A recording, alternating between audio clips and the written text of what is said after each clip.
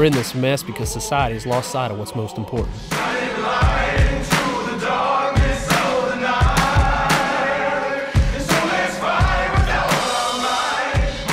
What matters most to me is my faith and my family. And I know I'm not the only one who believes that way.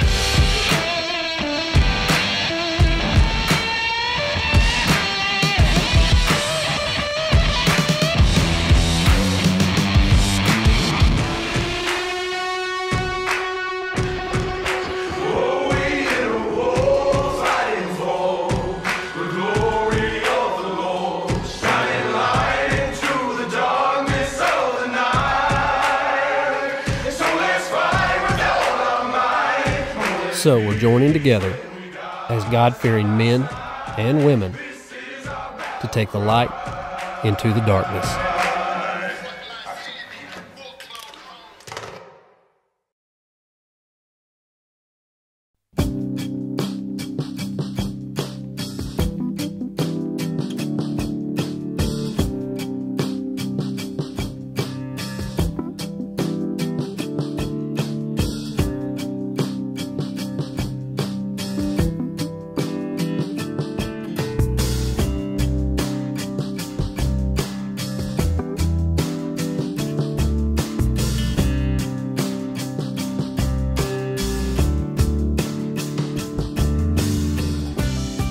Alright folks, it's January 30th.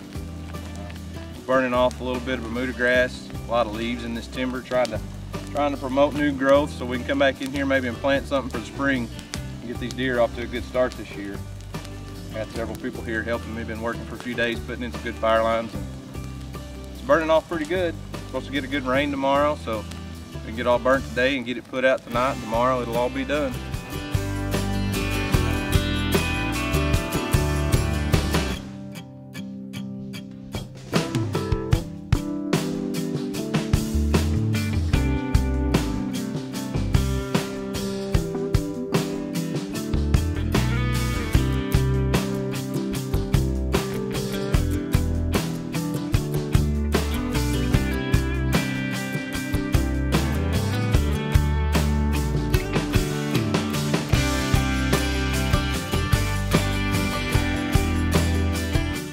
Well, Pro Staffer Daniel Arms has this little slice of heaven. It's this secluded 110 acres in southern Oklahoma, and he gets great results off that 110 acres every year with him and his family.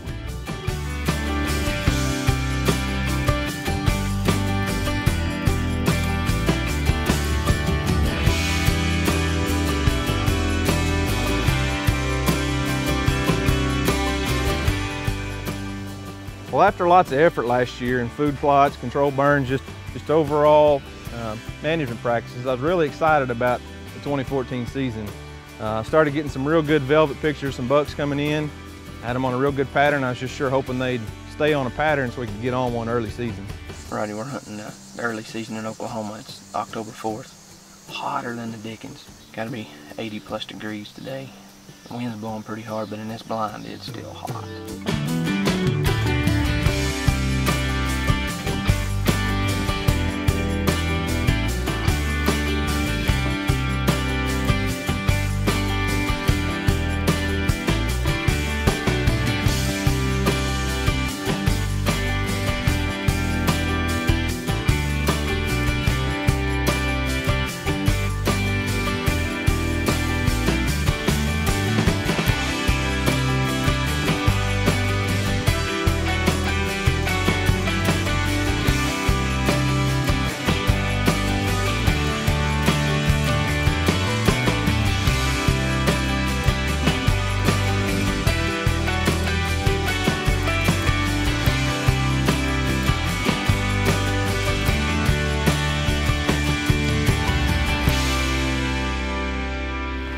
Bucks moving everywhere in the last week. All my trail cameras have got all kinds of new bucks showing up everywhere. It's late morning, about 10 o'clock, 10:30. I try to sit it out through midday. It's been raining since about 4 o'clock this morning, so maybe it'll slack off enough and get these deer moving. We always battle here in southern Oklahoma is these wild hogs. And when they move in, it seems like the deer just move out. And sure enough, the hogs start moving in on my food plots. All right, folks, we're gonna put this Hog Wild Heavy Shot to work today and let's see if we can get rid of a few pigs. These pigs just come in and tear everything up. Look at all this. Pigs everywhere.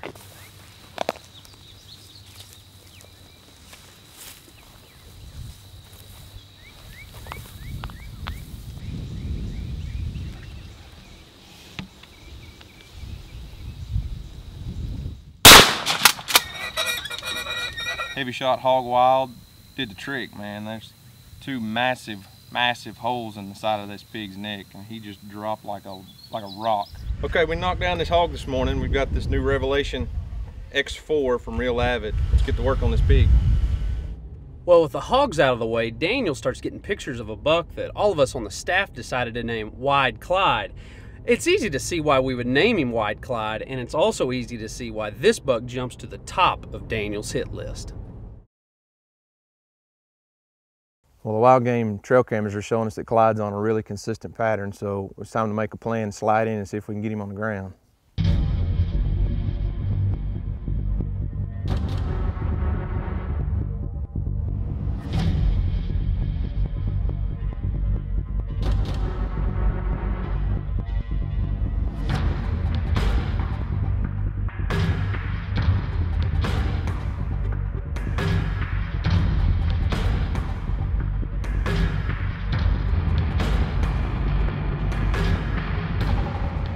Well, the first encounter I had with Wide Clyde, Emily, my 6-year-old daughter, was with me, and he came in, just wouldn't quite get in range, didn't get where we needed him to, but he wasn't alerted, he wasn't spooked a bit, so the next morning I was going to try it again by myself since she had to go to school.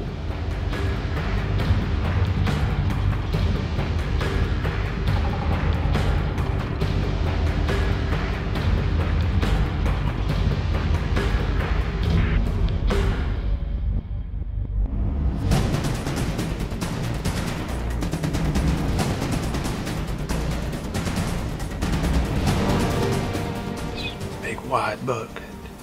Oh gosh, Michelle seemed to nickname Wide Clyde. He was here yesterday and he was here this morning, but this self-filming stuff is tough. I think I could have got him killed yesterday and this morning if I had a cameraman, but I've got some does coming in, so I'm gonna get off of here.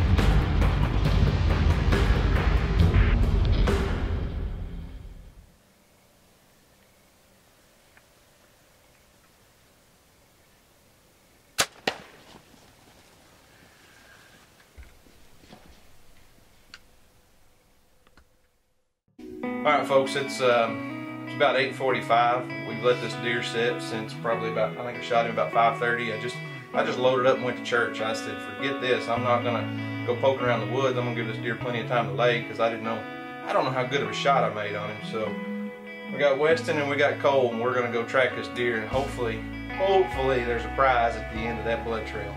Well, here's the arrow. I found the arrow after I shot him earlier. I come out and marked the arrow with my hat, and it's just covered in blood. I really hadn't gone any farther than this. I just wanted to let him lay down and give him a chance to die, so hopefully we can get on the blood trail pretty quick.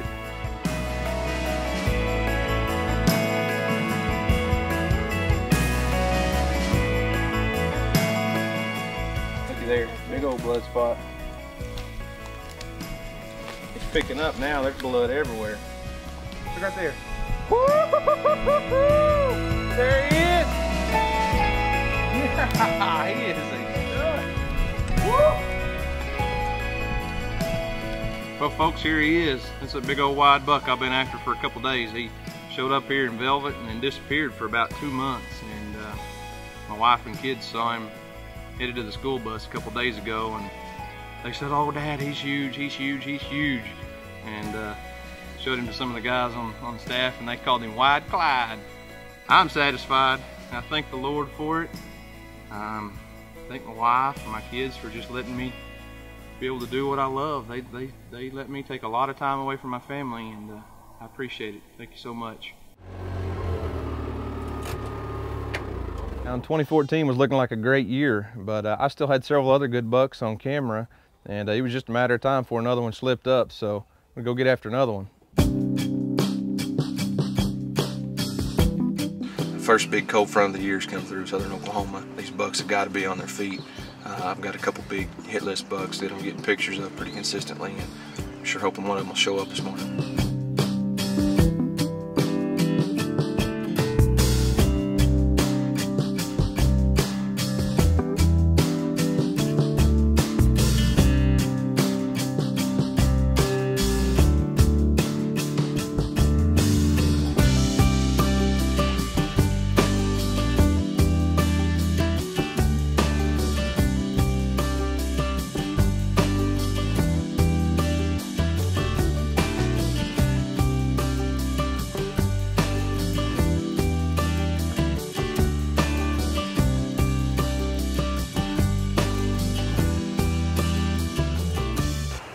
There's two little bucks that are out of here. They've been in here off and on most of the day. They'll just kind of hop off in the timber and come back out. What are they looking at? Oh, big buck, big buck, big buck.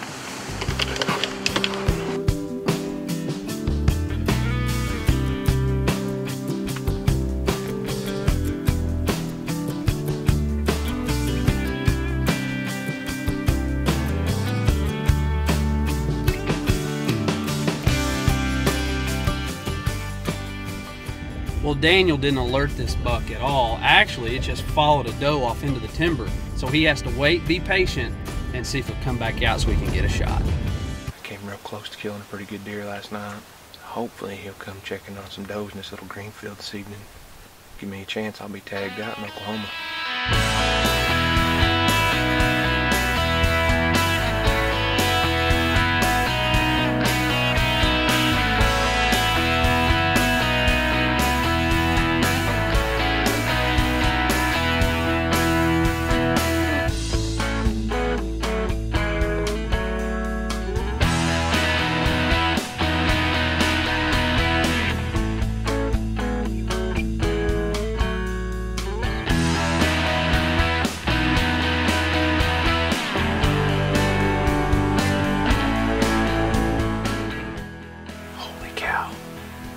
That's the buck I'm after.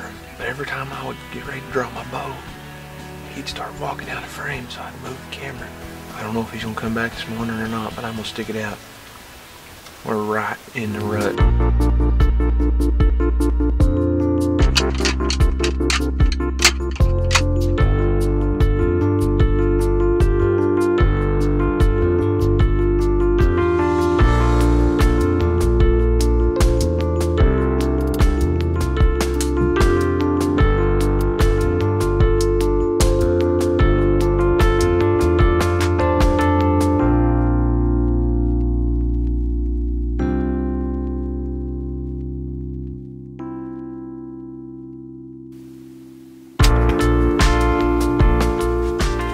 I think I just smoked that buck I've been after for, I don't even know, 3-4 days now.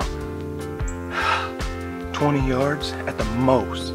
I know I drilled him. My wife might be upset with me tonight though. We're supposed to have a date night. Tonight's Friday night. It's about 5:30 right now. We got reservations for dinner. Tagged out in Oklahoma, baby. Man, I decided to go hunting after I promised my wife we'd have a little date night tonight, and we have reservations at 7, so I stuck that deer and found a pretty good blood trail, and now she's gonna make me wait until we get home to go try to find him. So it's just like last week. I shot that deer and had to be in a big rush to hurry up and get to church, so I'm sure it'll all work out, so stick with us. Well folks, here he is. He didn't go very far at all, probably not 50 yards from where I shot him. I'm happy. I'm tagged out in Oklahoma, guys. This is it. This is what it's all about. Well, what an unbelievable year for Daniel. I mean, all that hard work that he put in, from control burns to food plots, battling hogs, it all ended up being worth it in the end.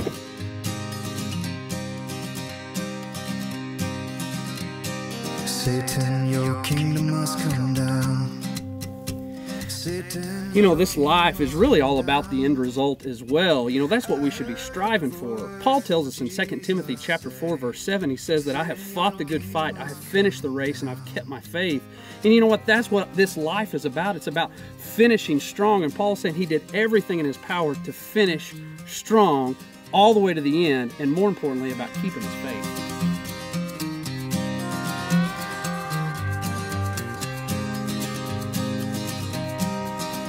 You know, it's easy to lose sight of the end goal. It's easy to do that, especially when it comes to faith. So maybe today you're struggling with your faith. Maybe you're struggling with just life and it's worn you down. We want to encourage you, Christian, to remain strong in your faith, to finish the race, to finish it strong. And I want you to know that heaven is filled with people who are standing on the other side, cheering you on because they know it's worth it.